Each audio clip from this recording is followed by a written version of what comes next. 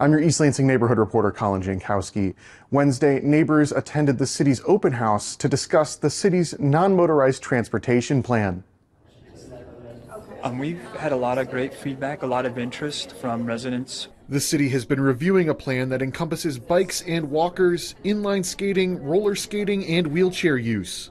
A big focus from neighbors has been bicyclist and pedestrian safety, something that Tim Potter knows very well.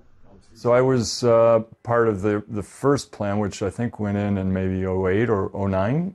Potter is now the general manager of the MSU Bike Store and is a big advocate for bike safety.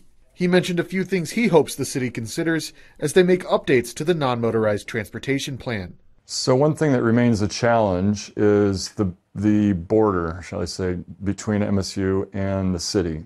So to get across there nicely and easily, as a pedestrian, it's not that bad. There's marked crossings with signals. But for bicyclists, it's, I wouldn't say improved enough. It just seems like there's still a lot of work to be done. That sentiment was reflected in surveys from the city. According to findings presented Wednesday, over 60% of 256 surveyed residents say a lack of safe infrastructure and lack of perceived safety from traffic are the biggest obstacles that prevent them from biking more often.